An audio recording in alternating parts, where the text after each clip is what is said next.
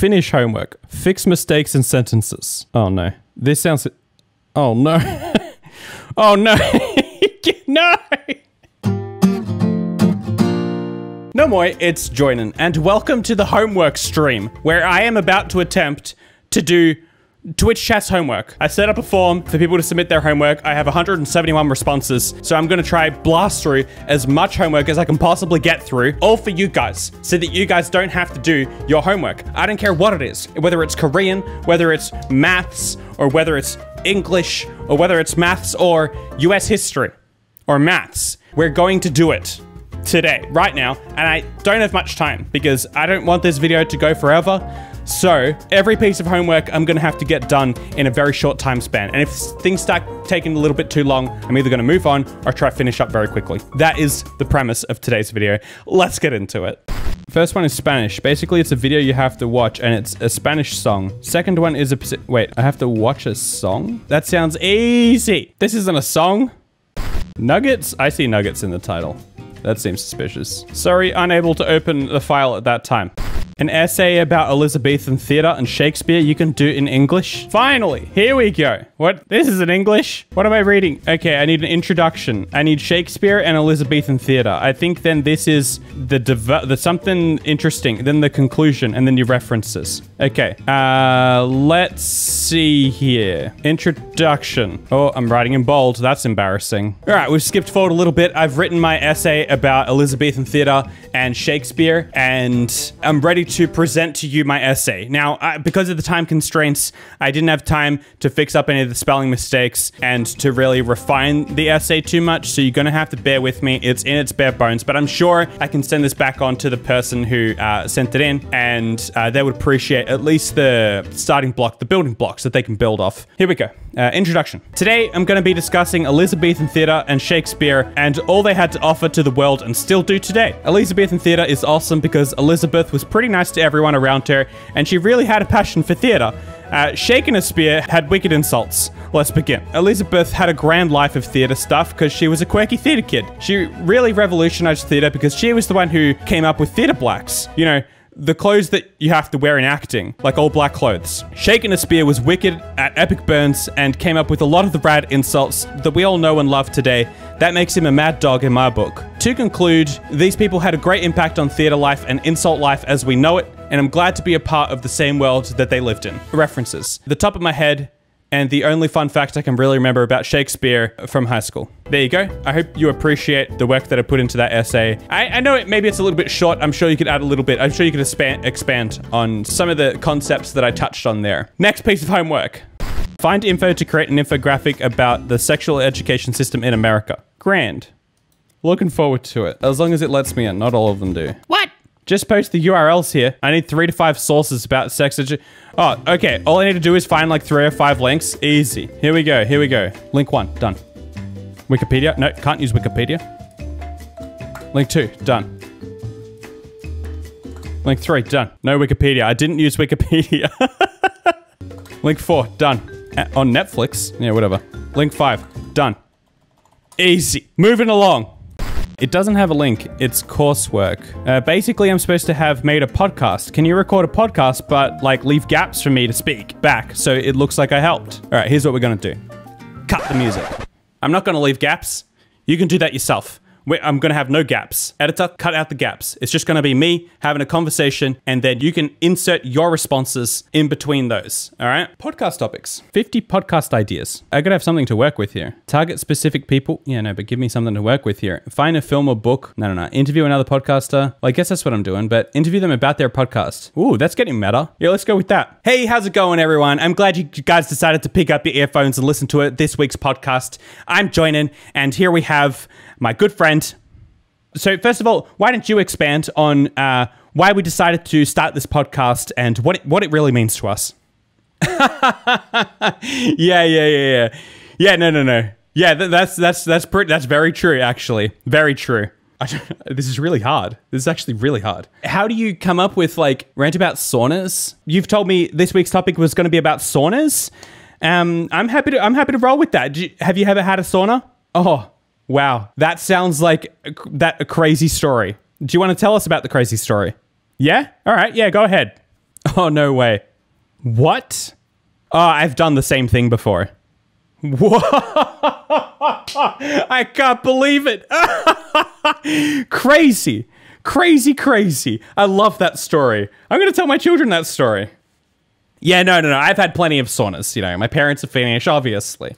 I've had plenty of saunas in my time. No, so yeah, actually the hottest was, me and my brother once got the thermometer at the very least to 100 degrees. Who knows whether it was actually 100 degrees? We're talking Celsius here. Who knows whether it was actually 100 degrees in there or whether that was just a thermometer. But, you know, I got to see the 100 degrees before I ran outside and got in the lake. No, I know. I don't understand either. I don't get it. I don't get it. How is that even possible? Yes. No. Oh, yeah. All right. Yeah, no, I'm glad too. I think this has been fun. I understand it's a short one, but how long was it? How long are we going for? Oh, yeah. So, I mean, longer than I thought it would be, but yeah, okay. Cool. Well, I don't know. I'm happy to wrap up. Are you happy to wrap up, or is there... Oh, no. Yeah, you still had that one thing you wanted to say. What? Are you joking? I can't do it. I can't do this again. I'm sorry. I thought this was going to be all right. But now that you've said that, I don't think I can go through with another podcast. This is my last time I'm going to be on this podcast. I'm going to be real with you. Yeah, no, I know. But I didn't know that about you. So I'm not okay with that. Okay. Anyway. Well, bye. There we go. Okay. So you need a podcast. You're gonna insert your spots to speak back. You're gonna have to add some silence in between. You have to stretch out my gaps a little bit more, is what I'm saying. But there you go. There's your podcast homework. At least half of it done. Next homework: a French essay on what I learnt during the course. Easy. I learnt so much during the course. Oh, great. Okay, this is fine. I can work with this. What does it say? French is worth it. Prepare it. Hold on. I'll copy and paste this. All right. French is worth it. Prepare a short opinion piece in which you explain the importance of learning French, what you learnt this year in 10th grade, and tips for being successful in future French lessons. In English, add your comments about this course, the benefits, and I can change things if you will take French 11th year at school. Oh, okay. Half a page? Oh my goodness. Oh my goodness. All right. I'm going to pause the video and I'm going to be back to read you what I've written. All right, so we've written out what we need to. It said it needs to be half a page, so let's make this half a page. And this is, let's just say, look, I've already gone to the effort for you. I've written this out in French, and then I've translated it into English for you so that I can read it to you now in English, but I'll make sure to swap it back into French before I send it back to the homework E. So here we go. Frenchland is the country of not only food, but also romance. So when I next go to France, I'm looking forward to using my whiz-bang French skills to pick up some French ladies, and maybe they can show me around to the cool French fooderies. I'm very happy to have learnt what I know about France so that I can, for example, order a baguette or a croissant. I want to fall in love under the Eiffel Tower, lol. To a sweet little French lady. And then I had to put in English my comments about the course and whether I'll take it next year. Nah, I don't want to take it next year. Now I'll just put this back into French, the language that I originally typed it in. English, French. And that's what it originally looks like. I just had to press Control Z to undo the translation, and this is what I originally typed. Now I'm just going to post this back in the original person's document if they let me. I can't, I don't have access. But there we go. You can see, at least on the video, you can just type it out based on what you see in that video. Another piece of homework, done. Don't have a link. Essay on why men should be feminist. Oh, dang. You haven't given me anything to go with. Why men should be feminist. Okay, I'm gonna type out my essay and then I'm gonna come back and show you what I've written. All right, here's my little essay. Granted, it's a little bit short, but like what I keep saying, it's more of the ideas. They can kind of take those ideas and expand upon them. I'm just kind of giving you the framework to roll with. So here we go. Feminism is a funny thing. different people have differing opinions on what it even means. So to go any further, I think it's vital that we establish a little glossary. Some people would say that feminism is when women should be all-powerful and burn all the men. Men aren't too hot on that one. Some people, though, would say that feminism is about women's rights and just like women being just like men in lots of ways and everything being equal. I think if you're a man and you don't want women to be equal, that's cringe, bro. And men, you don't want to be cringe. Thanks for reading my essay. There you go. Next piece of homework. Help me fix the admin PHP script. It needs to create and update users still. Easy. Dang it. I need access.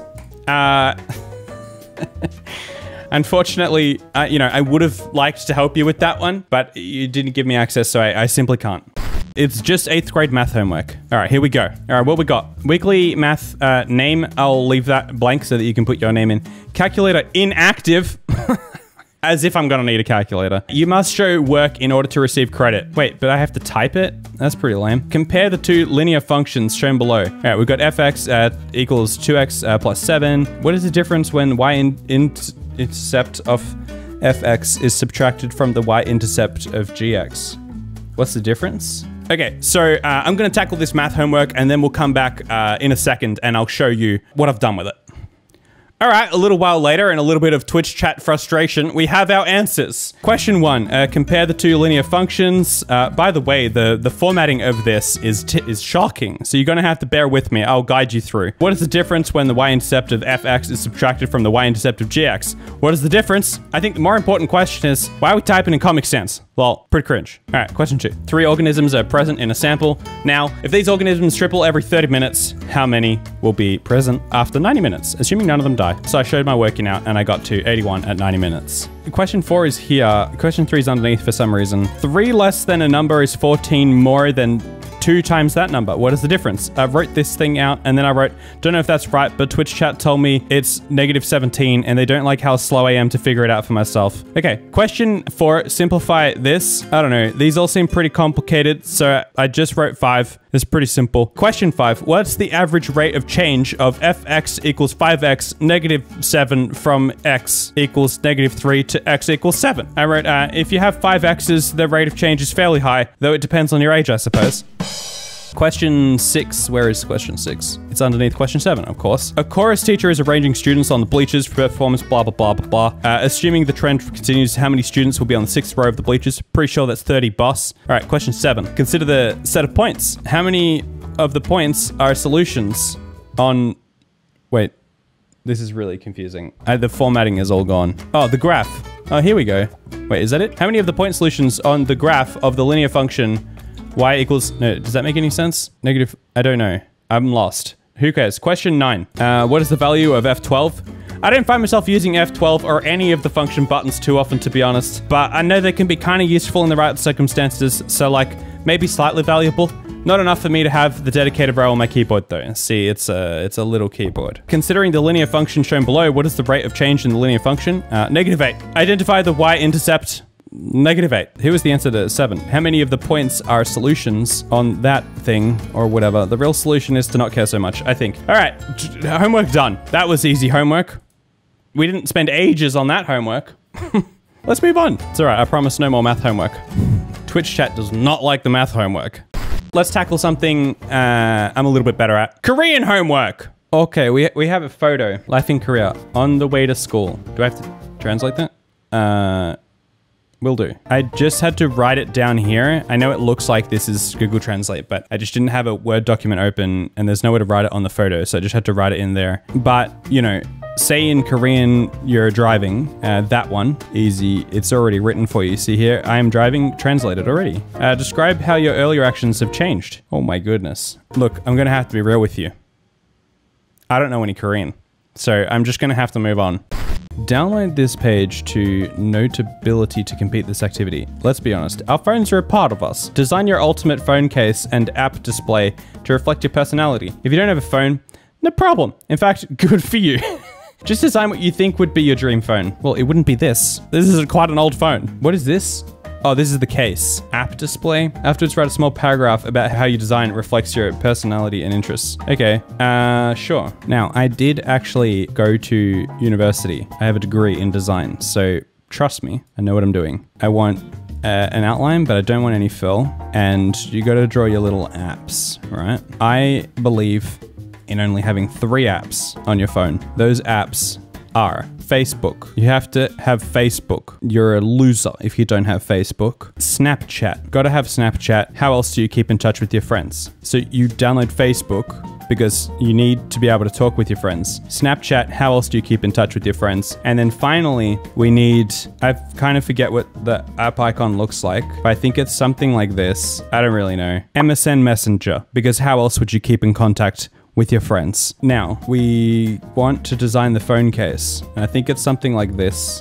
Just writing sideways. Writing sideways is one of the many things that you would learn to do if you also had a degree in design. Writing sideways with a mouse, no less. And if you have studied design like I have, then you would know that there is no better designer on this planet Earth than David Gucci. People think that his designs are overrated, but it's simply not true. To come up with the stuff that David Gucci comes up with, pure genius. I think this fits me perfectly, and I think, to be honest, I've just spoken out my my paragraph, so you can write that down. I just realized I was supposed to be doing this homework for you, but that's fine. You can assume the role of me and pretend that you also have a degree in design. You can take that one. You know, people always ask me about software. You know, should I learn Photoshop, or should I learn Illustrator, or maybe I should step away from the Adobe nightmare? Sure, the best tool is the one that you have installed on your computer, and you have MS Paint. Maybe you don't because you have a Mac, but throw it out and get a Windows PC, because MS Paint, it brings it back to its basics. It brings design to its core. MS Paint is going to highlight whether you're a good designer or a bad designer. And you know, when you're designing stuff like this, it really speaks for itself. The design really speaks for itself. You can't hide behind MS Paint when you're designing perfect designs. Next homework. You have to describe the purpose or benefit of a cat cafe. It's for a project proposal. Good luck. Okay. Feline Good Cat Cafe project proposal. Description. I suppose this is like someone wants to build a cat cafe called Feline Good Cat Cafe, and they're trying to describe like the purpose of or benefit of it. All right, I'm gonna write out my essay, and then I'm gonna come back and I'm gonna share with you what I've written.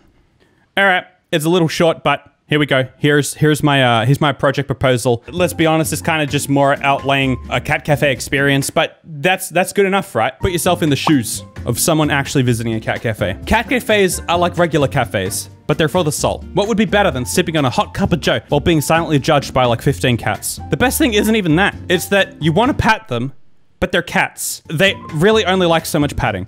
And so like, there's so many people around all patting the cats that they're kind of just done with it and don't really want you to pat them. So all that's left for you to do is just sit back and attempt to lock eyes with the one weird cat in the hopes that out of all the hundreds of people this cat sees a week, for some reason, the two of you have some magical bond.